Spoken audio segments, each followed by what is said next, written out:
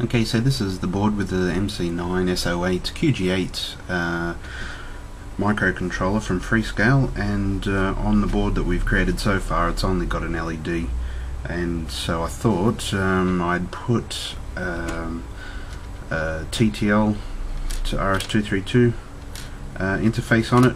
I'm going to cheat a bit. The MAX232 chip really isn't designed for 3.3 volt supply, but you can in fact get away with it, so that's what I'm going to do here with this one, and from here I'll speed up the video.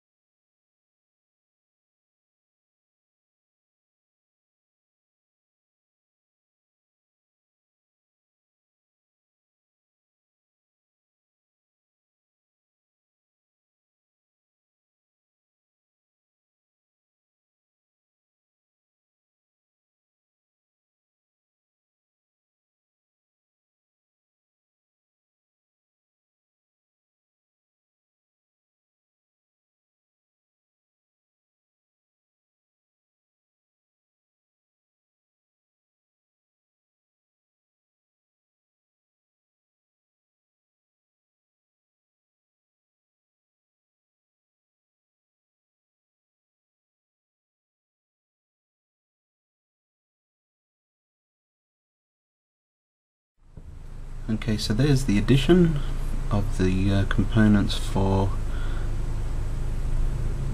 RS232-TTL converter.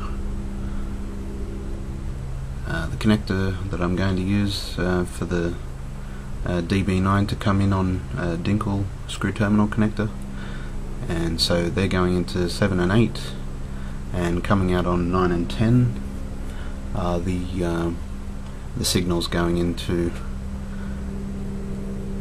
TX and RX. There's only one serial communications interface on the QG8. It's a small chip, and so it's those pins at the top, which are pins 11 and 12 of the QG8.